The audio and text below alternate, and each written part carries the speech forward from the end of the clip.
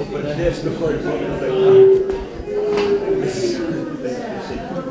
evening.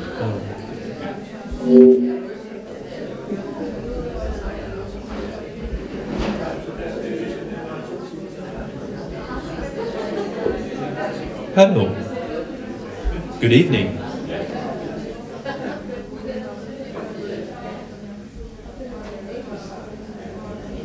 Can you hear me? No.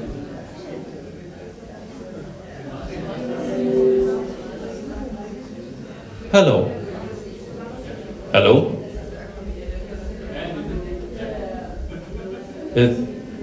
If anyone can hear me, could you say hello?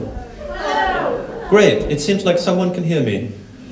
Now, this will be a little bit like going back to school. So we need to arrange a little bit of a classroom here in front of the desk. So if you could all move forwards on your chairs and form a sort of little classroom here, then everything would be much better. And in the meanwhile, I will get a cup of coffee and then we can start. Thank you very much. The performance hasn't started yet, but it will start soon. Thank you.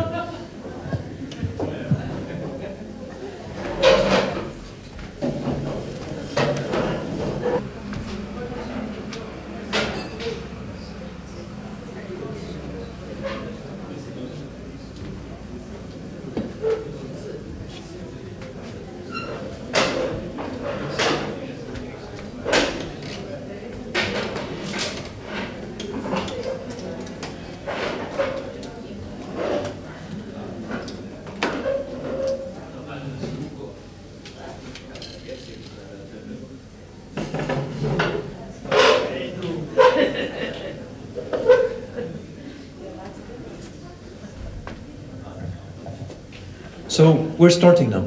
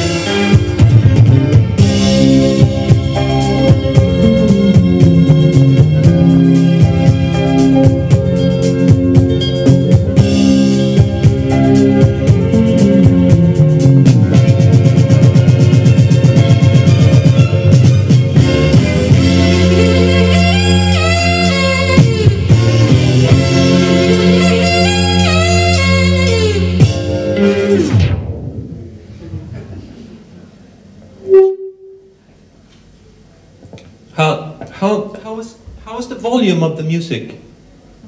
Good. Was it? Should it be louder? Depends if you want us to dance or. It seems like by that reaction it could be louder. Then we start dancing. That's not what we're discussing. But I'm only talking to one voice here. Okay. It was good. Okay, thank you.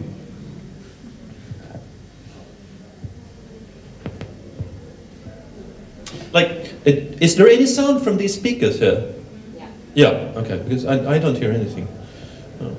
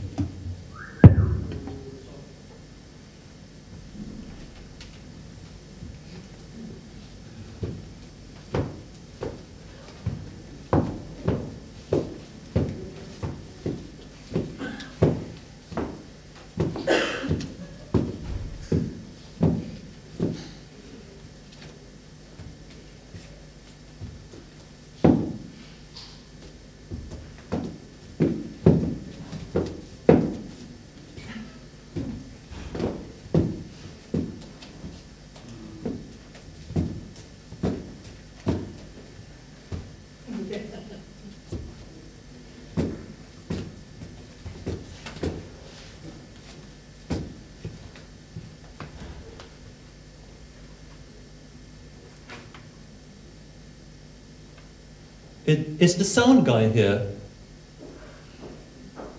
Lulumannen. Is he here? Can you hear me? Hello? Hello? If you can hear me, say hello. The sound technician. The sound technician. He's not here anymore. Okay. I'm just going to do a radical thing. Just stay where you are.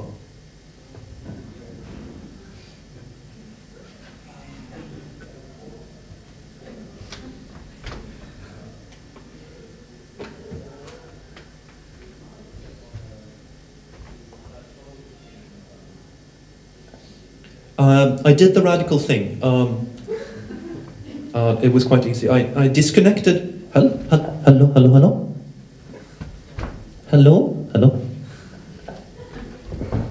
Oh. There you go. There was a feedback problem before. Maybe you could hear it. And because there are these monitors which are good, but because I can hear what is going on. But then the signal goes into the microphone again, and then there's feedback.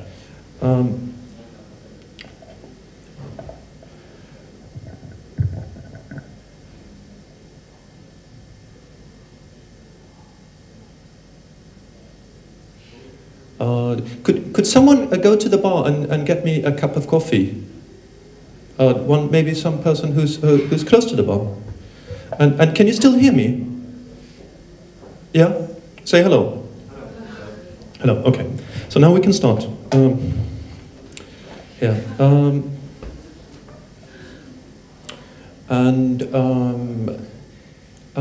There was a person here speaking earlier about dancing, sitting about there. I'm sorry.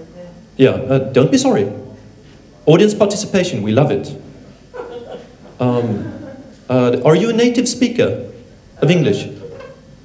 Well, I can't speak English, but I'm not a native. You're not a native speaker, okay. But you can speak English. Is someone getting coffee? Some coffee is coming. Black without sugar, no milk. No sugar. Thank you. And a club mate as well. Put it on my credit. Okay, it's coming. Great. Okay, the person who's not a native speaker but who can speak English. Okay.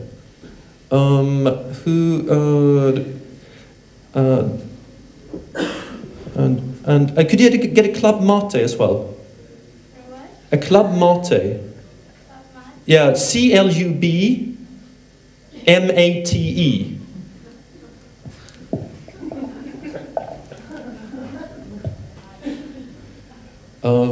It's what everyone is drinking in Berlin, so they can keep dancing. Now, you who's not a native speaker, would you like to present us to? Would you like to say your name? My name? Yeah. It's Caroline. Caroline. Oh, it's you. I didn't know you spoke so good English. Oh, well. You fooled me there for a while. Okay. Hello. How are you doing? It's a long time since. Yes, it is. Yeah. How is it going? It's going very well. It's going very well. Yes, Okay. I see you still drink coffee. Yeah. Have you quit? No. No. Okay. I stay with good quality. You stay with good quality. This is not good quality. This is trucker coffee, but it does its job, so to say. Have you gotten married? No. But you seem to speak with the sort of possession of mind that things are settled. Oh. Yeah. But maybe in your case, not being married is the way that things should be settled. Should it be settled? You don't have to speak about this. Okay. You're doing well. You're doing well. I'm glad to hear it. I'm not doing well. I'm not doing well. But we shouldn't speak about that. We should speak about disco. Now, there's just one thing, Carolina. And that is, there are spotlights here. There are spotlights, and that means that I can see nothing. I just see a black nothing. I hear your voice from there. And could you just tell me how many people are left in the audience? This is good to know. I will be honest and say that it's more than 20. It's more than 20? Okay. Thank you, every more than 20, all of you, I mean not every, all of you in the more than 20 group for being with us. It's been a long evening, and with a lot of performances, and a lot of talk about performances, and a lot of talk about performance. And you're still here, waiting patiently for me to start. And that's very kind of you. Haven't you started yet? I beg your pardon? Haven't you started yet then? I don't think, as I can recall, that I've said anything about disco yet. But I will.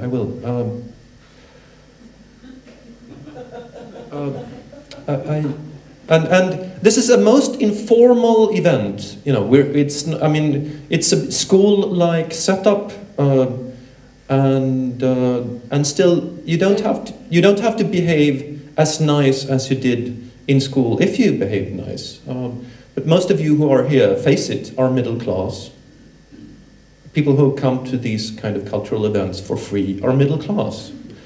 So you probably behave nice in school. And you don't have to behave nice here. That is, if you have anything to say, if you have a reaction, please speak out. Don't raise your arm, because I will not be able to see it. Just speak out. I can tell you we are at least 26 now. Thank you. That's half the year. Half the year. I could connect that to the fact that it's the 29th of February today, but I don't know how. I have been traveling a little bit lately, and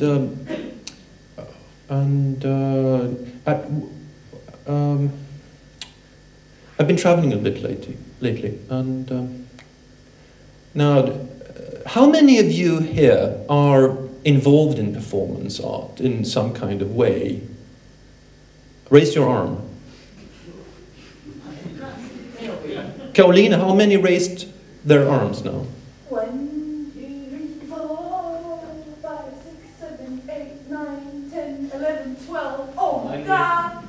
Okay, that's a lot of people. 13. 13. Yeah. 14. And now I also hear the voice of the performance expert from the United Kingdom. What's your name, Matthew? Christopher. Christopher. 50% admit their part. Okay, yes. You know, people talk about psychoanalysis as the talking cure. You go to the psychoanalyst, the shrink. You go to the shrink. You go to the shrink, and you lie down, and you speak, and the shrink listens. And this in itself is fantastic, because maybe you go to the shrink because you felt when you were a child that your parents didn't have time to listen to you then, and then you was a little bit sad, and now you have to go to therapy for a few years. Maybe.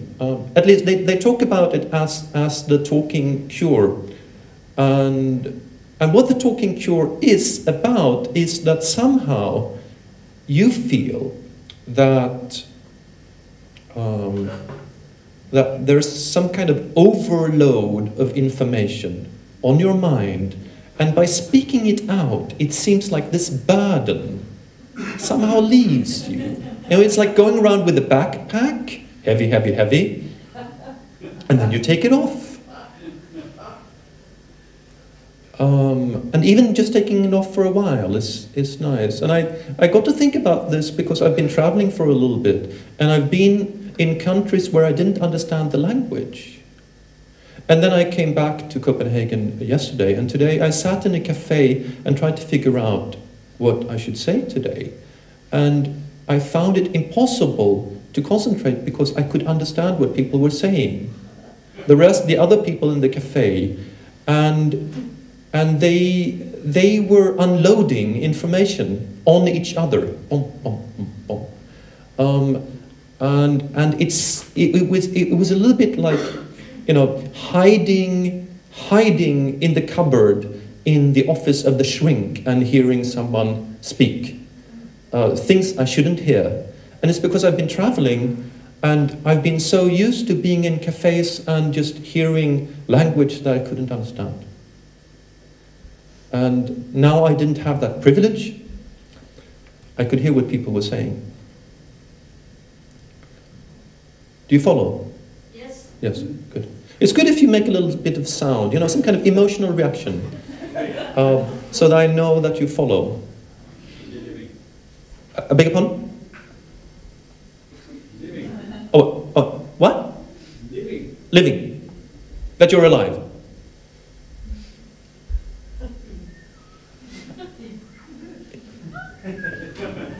It seems like the wavelength is not coordinated here, but I'll hope we'll fix it. So I've been traveling, and I had to pay a bill with the internet bank.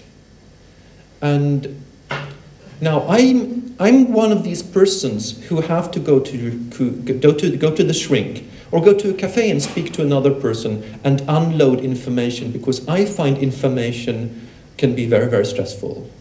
And especially when it comes from a computer. And especially when it's financial information. And especially if it's information about my own finances. And also operating machines that I'm not quite sure how they're working. I find that also stressful. And that combination of expecting information, expecting financial information about my own finances, and trying to operate the mechanisms of the secure login of the internet bank. This is an explosive combination of stress to me. But I was going to pay a bill, I had to pay a bill to someone who I owed money and who expected money. And I managed to log onto the internet bank, and bam! All my money was gone. And it was like a serious bunch of money that I thought I would be able to survive on for like 6, 7, 8 months. They were gone. And a few months ago, I was the victim of a card scam, like many other people living in Denmark. There had been a gang from Venezuela who had put some like very sophisticated scanners into the ATM machines, and suddenly, you know, money from my bank account had gone to Venezuela. But it wasn't that much money, because there are mechanisms in the system that stops it. And I also read that there had been a virus that actually could just, you know, make your money disappear without not even your card having been scanned. I'm sure you've heard about these things, right? Yes. Thank you. So I thought, oh my dear, now I'm a victim of the big scam. And you know, I looked and but then I found out that what had happened was that, now, as I told you, information stresses me, and financial information stresses me, and especially information about my own finances stresses me. And the result of that is that for the last, I think, 7, 8 years, I haven't done my taxes. And of course the tax people, they're not completely happy about this. And I've had some serious talks with the tax people. And I've said, you know, I'm very sorry about this. I'd like to try to do something about it. And then I've tried to do something about it, but it made me really stressed. So in the end, I didn't. So now they just emptied my account, boing. Which of course they're in their right to do. I can't be bitter about it. But this made me a little bit bitter. No, it didn't make me bitter because I couldn't be bitter. But it made me a little bit worried. It made me a little bit worried about this performance because I wasn't. I was traveling, and I thought that okay, if they've emptied my bank account, then they've probably also emptied my apartment. And if they've emptied my apartment, they've taken my records. Which is a big collection that I've been collecting since 1976, when I bought my first album, which was an album with the Sparks, which all of you here are too young to remember. And it's quite a lot of records, and it's, you know, I don't know, 4,000 or 5,000 records. And of course, I wondered how will this disco lecture go without records? So it was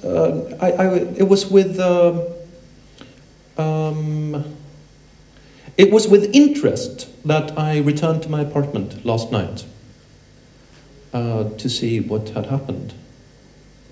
And I got in, and I saw on the bed there was a little letter from the tax office saying, "Hello, Olof, we've been here. You weren't here."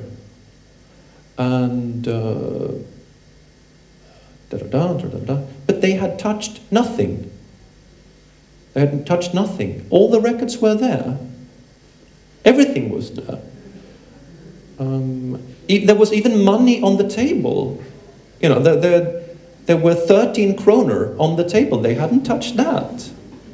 So instead, they went to my bank account and, you know, took what was there. I think they felt it was like bad style to, you know, to grab someone's money in an apartment. You know, that only thieves do that. You know, taking it from the bank account is okay.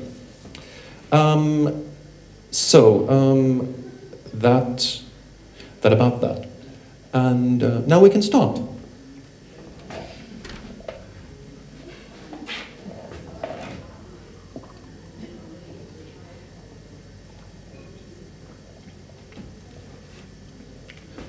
March 25, 1939.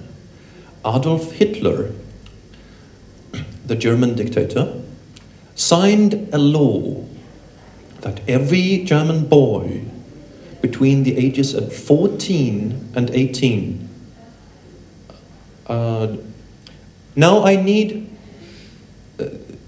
the expert in performance who is collecting videos. Where are you? He's gone. Okay. He went to the bar. He went to the bathroom. He went to the bar. Okay.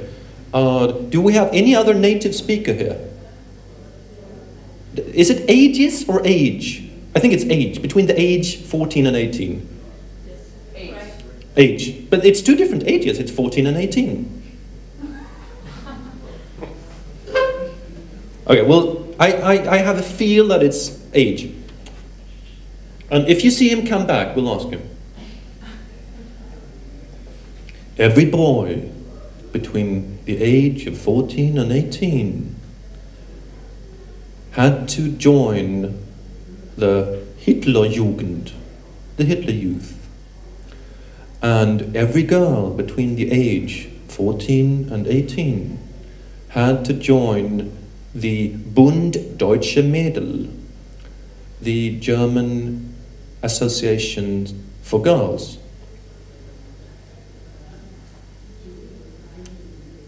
But in Hamburg, there was an answer to this.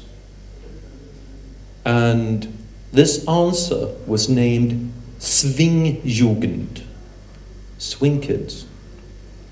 So what these kids did in Hamburg in the late 30s was that they would dress in like English fashion, like tweed, and the girls would have long hair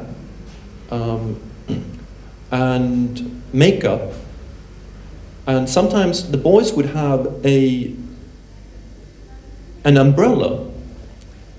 And they would have an umbrella because the British Foreign Minister, Anthony Eden, would have an umbrella. So all these like fashion signals were a sign of resistance. And they would gather secretly, and they would have a portable gramophone, a record player, and they would listen to American jazz and swing records. Swing is a sort of jazz. American jazz records. And they would dance to it. Very dangerous. But they did it. And this was the birth of the modern club disc jockey. You would have disc jockeys that of course played records on the radio, but playing records on the radio was sort of like, for me, performing here. You know, you wouldn't know quite who you were performing to because you couldn't see them. And there would also be disc jockeys that would have played records at parties before, but it would have just been the hits, or it would have just been to his close circle of friends.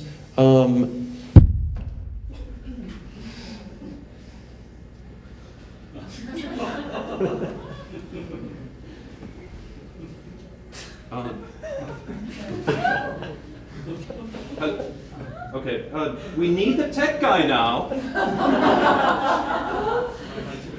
How did that happen? The sound? The sound went. Do you play more records or? No, it's the sound is going through my things here, so it's like in their end. There's a problem. Is it because I spoke about Nazis? Yes, it was a song wearing a bunker. Okay, I'm sure they're working on it, and I'll do some club noting in a while.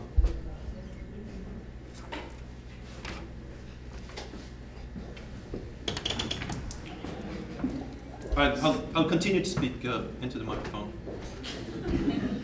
Okay. I think that's something dude. All the electricity is fine.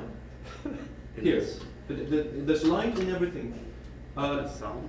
And you can see in the mixer there's sound, and the output goes into your PA system with these two cables. Yeah. And I think it's somewhere in the other end. There's a problem. Can you still hear me? Yeah. Okay. I'll continue to speak. So this was the birth of the DJ. It was a person who played records to a peer group. And they were dancing to it. And this phenomenon with the swing kids, this spread all over Germany.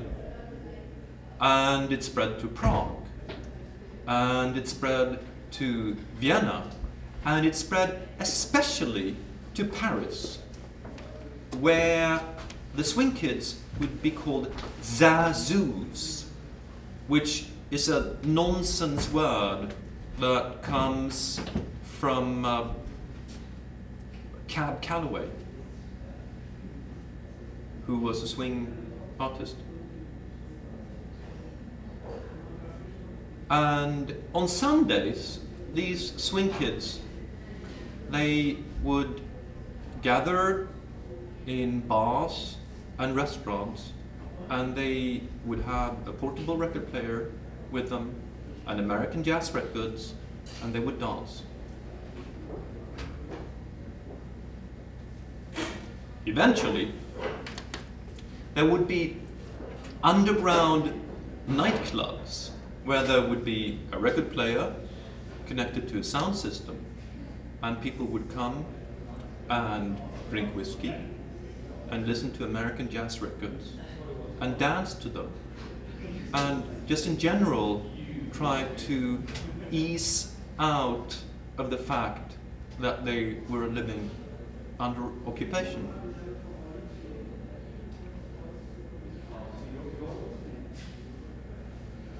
In 42, the Jews in France had to start wearing the yellow Star of David with the text Jew written on it. And some of these sassus, as a sort of ironic making fun of this, which they thought was like Nazi kitsch, they would start wearing the yellow Star of David, and then it would be written on it sassu or swing. And of course, looking at it from our perspective, that's a little bit maybe bad taste. And looking from our perspective, maybe it wasn't that smart. And towards the end of 1942 and in 1943, swing kids in Germany and sassus in France were arrested by the Nazis and put into work camps.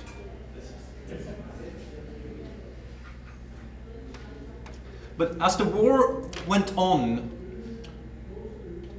the Nazis had other things to worry about. So these underground nightclubs, they became like a little bit more open. They didn't have to be so secret anymore. And there we then had the birth of the discotheque. So if the DJ emerged in Hamburg in the late 30s, the discotheque was born in Paris in the early 40s. Everything clear until now? Thank you.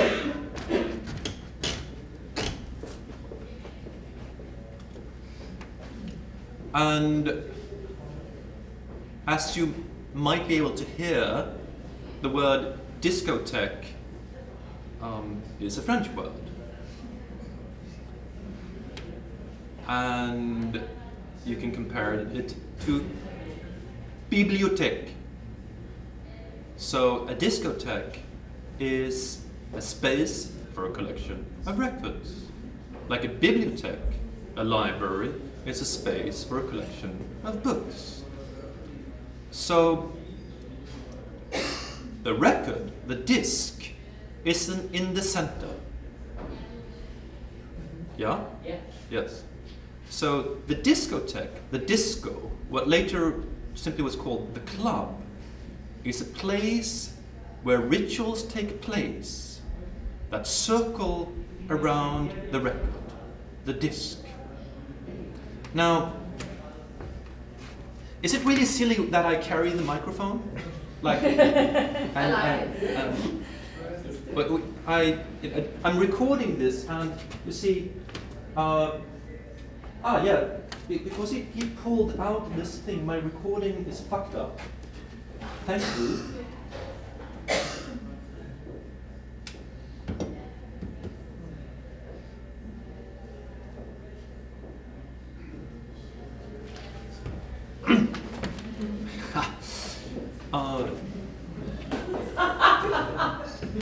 You can get it from the expert.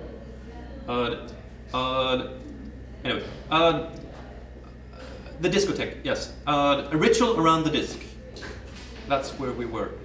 And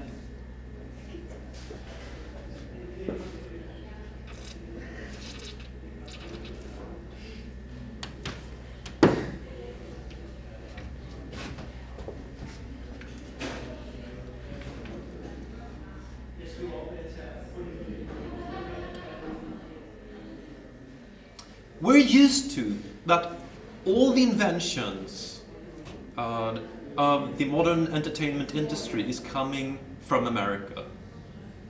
So we must ask ourselves, why did the discotheque come from Europe? Why was it invented in Paris?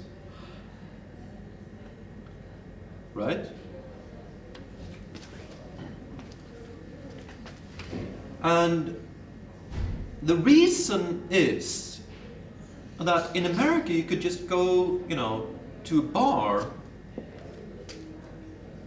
and hear like real live jazz musicians play. Yeah?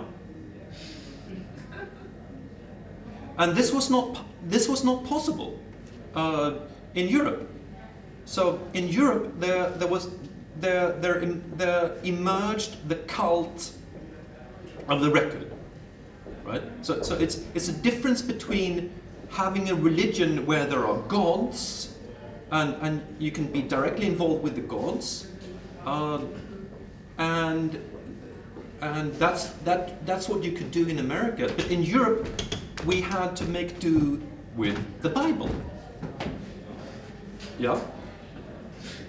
You get it? Okay, good.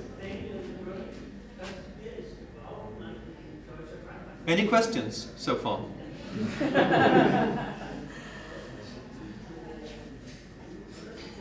I'm completely off the track now. Olof?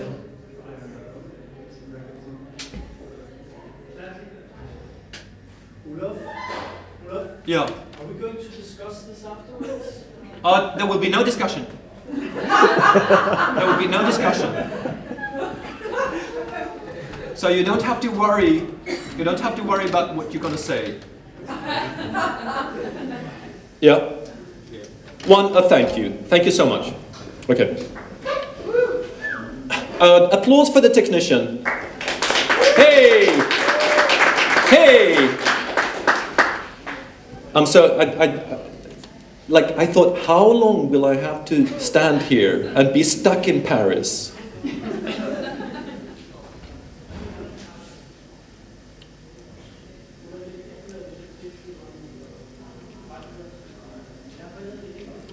The records that we heard before I started was first MFSB, Love is the Message. Secondly, from 1974. Second, we heard Eddie Kendrick's Girl, You Need a Change of Mind from 1972. And finally, Sly and the Family Stone, Dance to the Music from 1969. Now, disco music is, of course, unique and fantastic in a great many ways. And one of the interesting things with disco music, to me at least, is that it's the first music that is talking about itself, not only as a kind of music, because we had that before. We had swing songs that were about swing. And we had twist songs that were about twist. But with disco, you'll actually have songs that not only are about disco, but is talking about the disco thing as a social experience.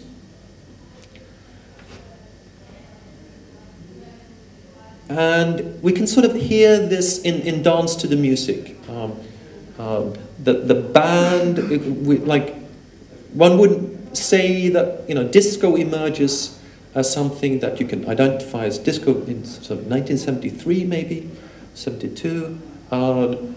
But already in 69, Sly and the Family Stone is singing a song about how they're gonna exercise their music in order to make people dance. You're with me? And later on there'll be disco songs about going down to the disco, you're in a bad mood, but then you go down to the disco. And there's music, and friendly people, and you're dancing your blues away.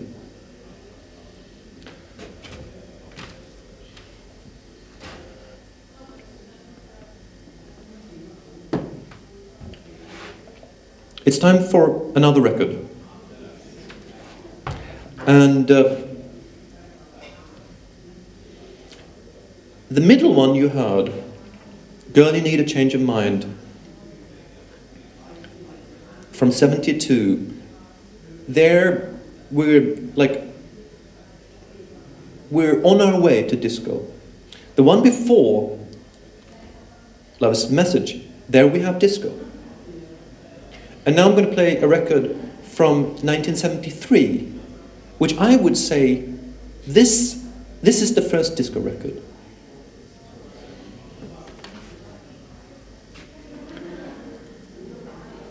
And it's with Harold Melvin and the Blue Notes, and it's a song called The Love I Lost. Is there anyone who knows the song?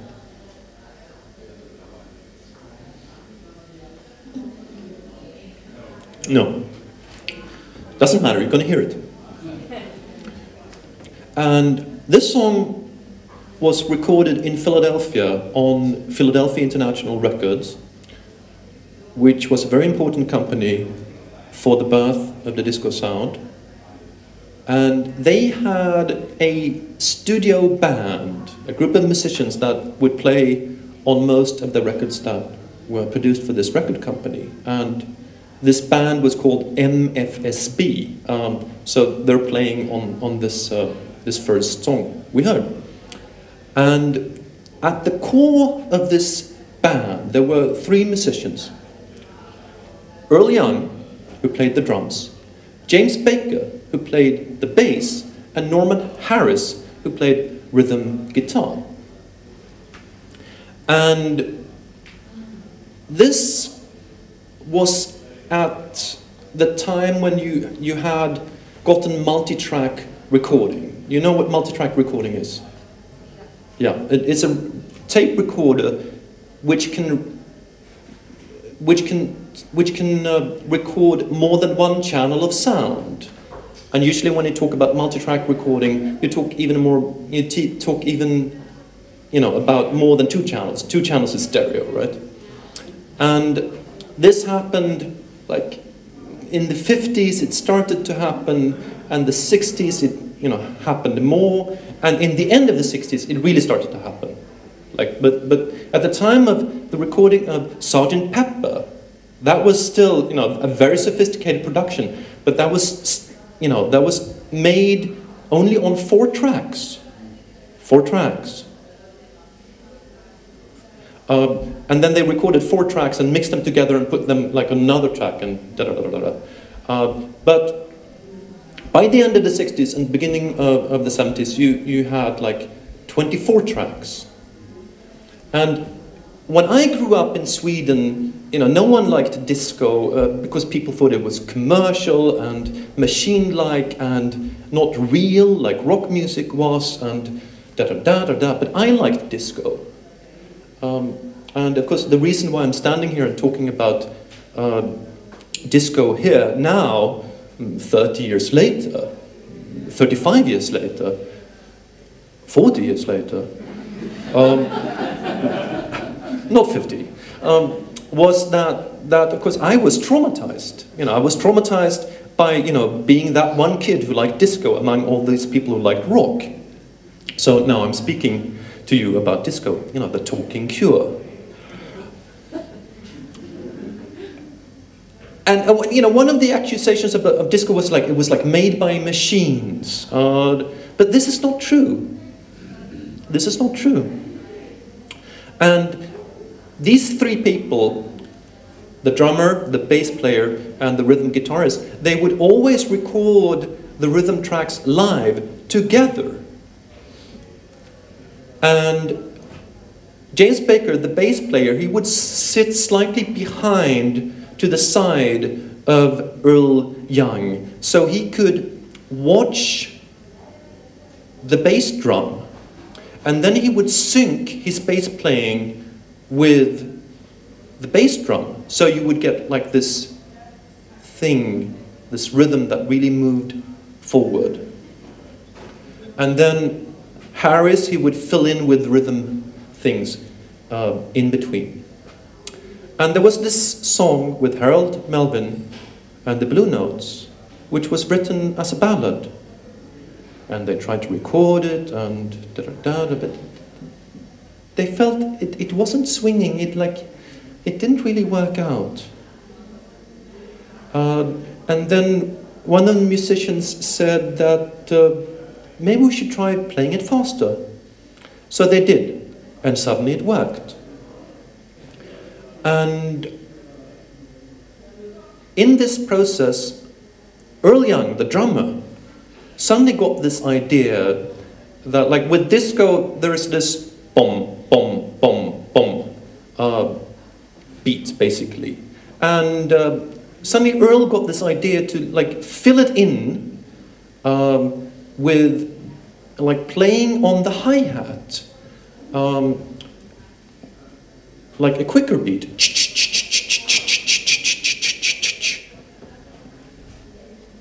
And this, when we listen to disco now, is, you know, really one of the characteristics of the disco sound, this ch-ch-ch-ch-ch-ch. And The Love I Lost was the first song where this ever appeared. So that's the birth of disco, I would say. So I will play it now before, you know, you'll start to leave and so on and so forth. Any questions so far? No, I was still a bit off about this sound that disappeared, but I'm sure everything will be okay.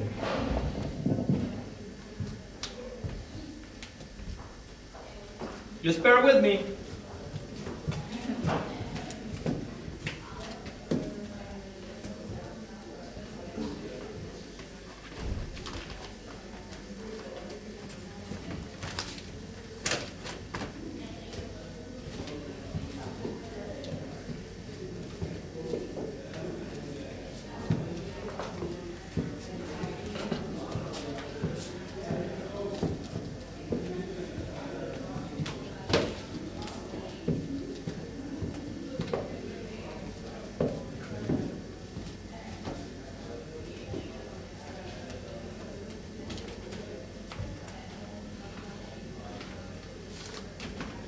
This is very, very exciting.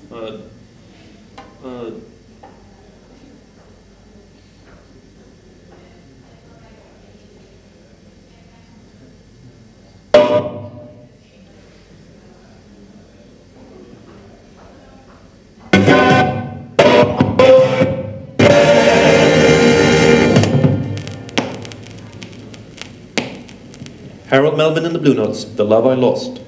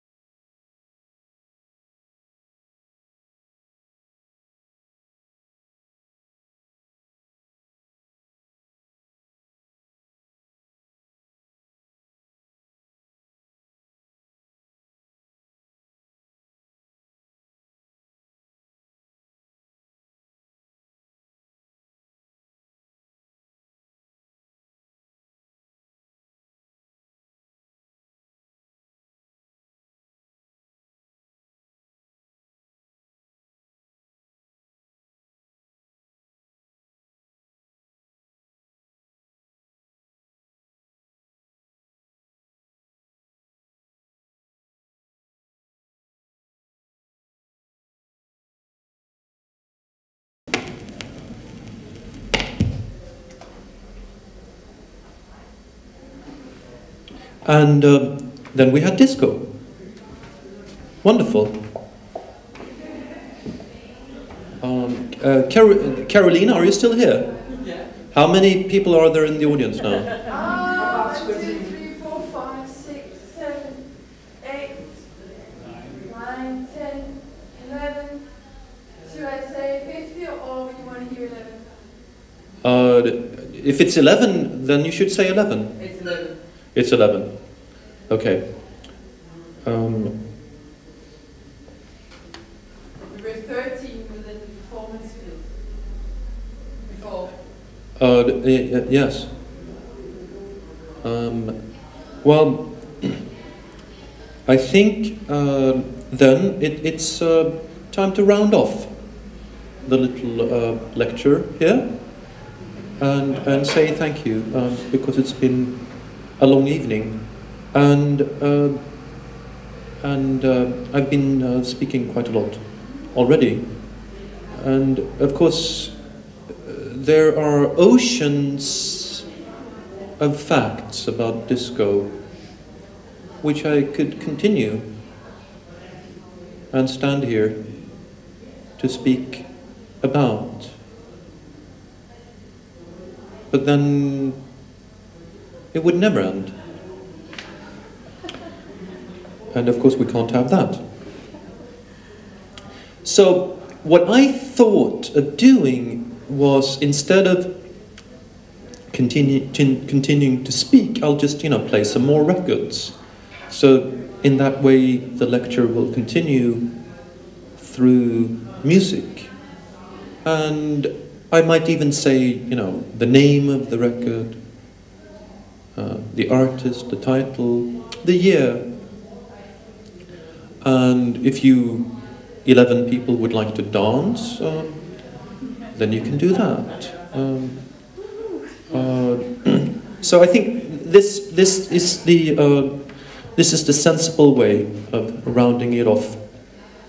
But before I do that,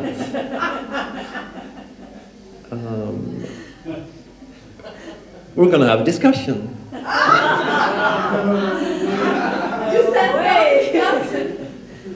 No, that's not going to be a discussion. No. But maybe there was something you'd come. I mean, there are still 11 people left. And more in the bar. And more in the bar. If you want discussion, you should call for Henrik and the others. No. Also, I think this was one of, this was also one of the ideas I had with playing music, because when I'm speaking now, the people in the bar, they're just irritated because I'm disturbing what they're saying to each other. But if I play music, maybe it's okay also for them, and maybe even people from the bar will come and dance. What do I know? No, but what I wanted to address, I know this way of ending it is a bit abrupt.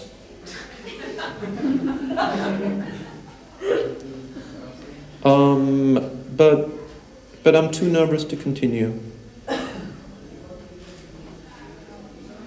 But maybe there was something, like when you came here and you thought, this is what I'd like to know, this is what I'd like to know about disco, something that I haven't said, because of course I haven't said so much. And if there's something specific which we sort of could round off without using hours and hours on it, that is. Do you have any questions? Perhaps you could have a conversation about the difference between saying much and talking much. The difference between the... Lots of talking and lots of saying. What the difference is between talking and saying.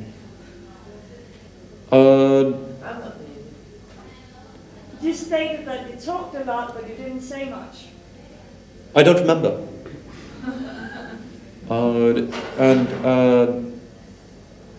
And this and you would like to discuss the difference. You would like to difference between talk and say. I have another question.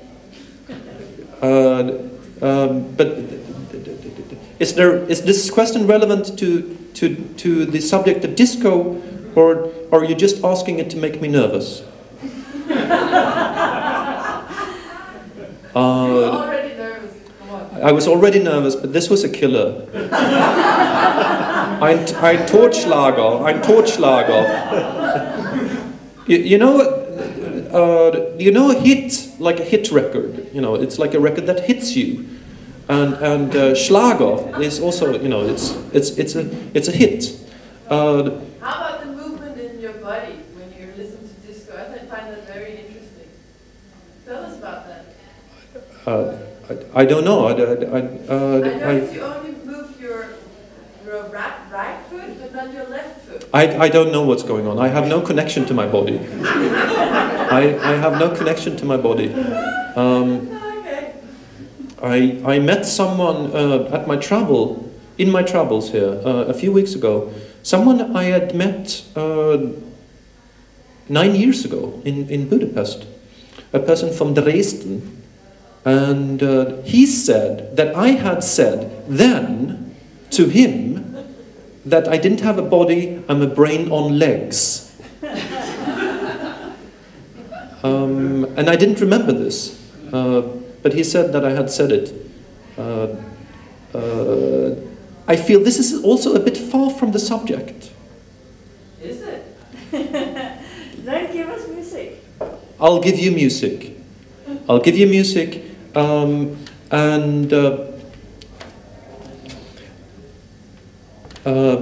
I will start with playing a song called Casanova Brown by Gloria Gaynor. And it's a great song, and one of the great things about it is the way it's mixed. And it's mixed by the most fabulous mixer of disco music, who was called Tom Moulton. So when you started to get disco, like suddenly you had these people who would know how, you know, a song worked on a dance floor, and that would be the DJ. It wouldn't be necessarily the musician, it wouldn't be the producer or whatever. So suddenly you got like these DJs that were brought in to remix records.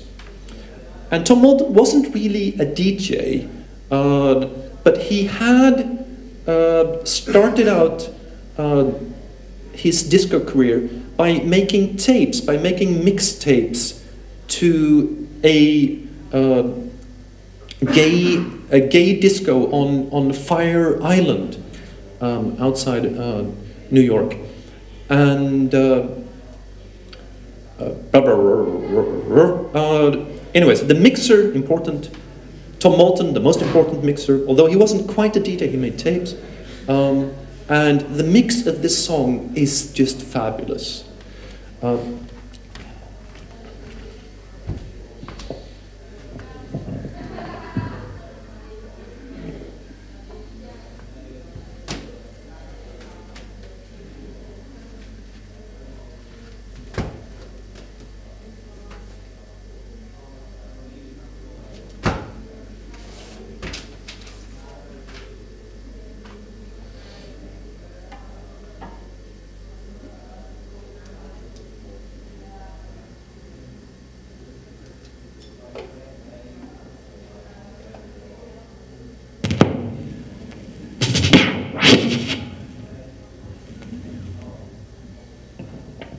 And with that, ladies and gentlemen, the performance is over, and I'll continue to play some music, some records for you, and thank you very much for your patience.